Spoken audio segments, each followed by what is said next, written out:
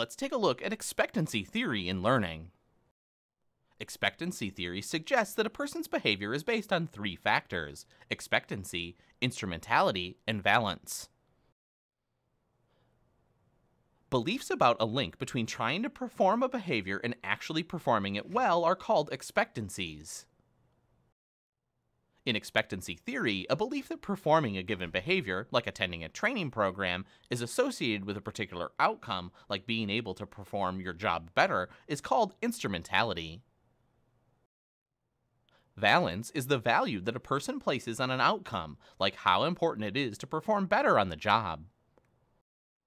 According to expectancy theory, various choices of behavior are evaluated according to their expectancy, instrumentality, and valence. This figure shows how behavior is determined based on finding the mathematical product of expectancy, instrumentality, and valence. People choose the behavior with the highest value.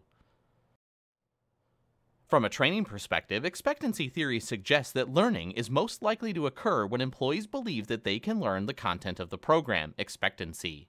Also, learning and transfer of training are enhanced when they're linked to outcomes such as better job performance, a salary increase, or peer recognition, instrumentality, and when employees value those outcomes, valence.